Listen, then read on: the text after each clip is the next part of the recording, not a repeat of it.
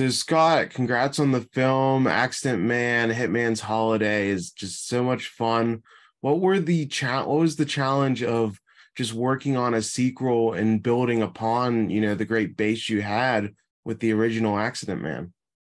Wanted to take the things we learned from the first one and obviously present the same sort of film again, but better action, more comedy, more colorful, crazy characters, and yeah, that was the plan. I think I'm very happy with the first one and how it turned out. It's not easy making these independent movies. You don't have the luxury of time and money. Sometimes you have to make sacrifices. But I was very happy and it was received very well. But for this one, I wanted to make it funnier, and I do think we achieved that. And I think we've got better action as well, to be honest. Yeah, the film's just a lot more fun. The comedy definitely lands. I know you worked on crafting the story for both of these movies. So can you talk about just working on the humor and kind of, instilling that like British cheekiness to the script? Well, Stu Small is the writer, and we came up with the story together. But he's a very funny, witty guy. We've known each other since we were kids. And he's got that sort of schoolboy humor that works well for this, and clearly is. And yeah, we came up with the structure of the story together, and then Stu went away and wrote it with his great dialogue. And the Kirbys, when they came onto it, they added a lot to the script as well, structurally, and a lot of ideas, and they were great. And yeah, happy with what we had, and was able to make it a little later than we wanted. It took a few too many years to get the sequel out, unfortunately, but pandemic didn't help. But I'm happy that people get to see the sequel now. Yeah, and tell me a bit about the Kirby brothers. I know, they had that YouTube channel for so long. They were doing these really cool shorts on YouTube and doing some inventive stuff with VR. How did you get in touch with them? And they seem like a perfect fit. They absolutely were the perfect fit, and I was lucky to find them. I actually met George Kirby on Doctor Strange. He was Benedict Cumberbatch's stunt double, and so I know him from then, and I saw their YouTube stuff.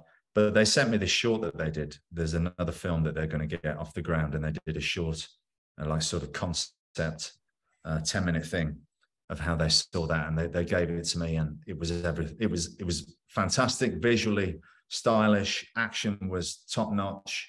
They'd not done a film yet, so I was like, guys, do you want to direct Accident Man 2? And luckily for me, they said yes, because first of all, they understand the action completely, coming from the stunt world. Second of all, they're all about comedy and light-hearted sort of entertaining. That's what they do. They understand visual effects, which this day and age, that really helps. And they're English and I understand the sort of world of Accident Man and the Englishness of the whole situation. So perfect. Couldn't have got a better choice.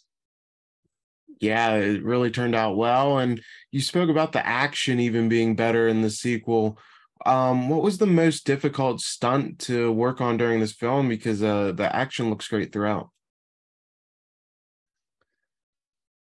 Oh, most difficult stunt. Well, it threw me out of the van at that one point, just because it was the last day of shooting and the schedule changed actually. And it's like, oh, well, I haven't got anything. I'm just going to go home tomorrow. So you might as well throw me out of the van. So that was fun.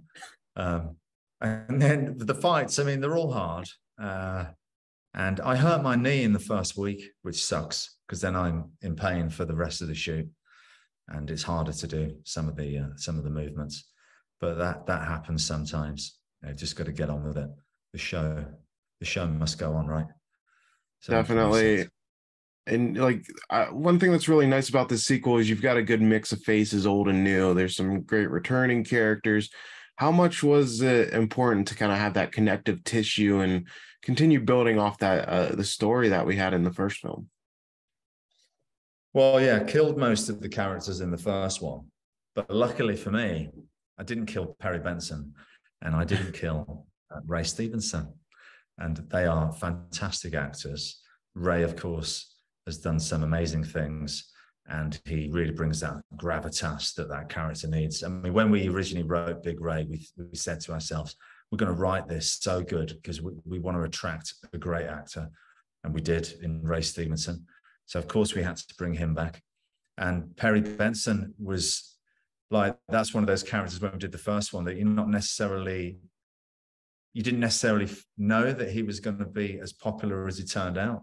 And he kind of like steals the show in most of the scenes he's in. And so we're able to bring him into this one in a much bigger way. And the relationship between my character and his character, the bromance that's going on, I think is really entertaining. And that's what we wanted this film to be about, was friendship. You know, that was the sort of the theme for the movie. Yeah, and this has been such a great year for you. Day Shift just came out, and the director of that, J.J. Perry, also has a stunt background. And the vampire fights in that movie just looked so awesome. How was it filming that and, you know, doing those different types of stunts? JJ, man, he's coming from the stunts. Obviously, he's done a lot of second unit directing. That was hard that day. Like we shot me and Steve Howard's stuff for one day, for the whole day. We got all the action done, and there was not even a lunch break. And I was like, "We're in America. Is this even allowed?" But we're doing French hours. It was bang, bang, bang, bang, on to the next, on to the next. I was actually really tired because I'd had a bit of time off. And yeah, JJ just, he pushes you. You got to push to get good action. You got to push the crew. You got to push the stunts. You got to push the actors. You got to push everyone, because it's about getting all the different shots. The more stuff you've got, the better it's going to look. And he understood that. And I was just really thankful that because I've worked with him in the past before, and I was really thankful that he entrusted me in that role in his directorial debut. And then my last question for you, you've got John Wick Chapter 4 coming up. What was your biggest takeaway just working with another, you know, superstar at action movies like Keanu Reeves?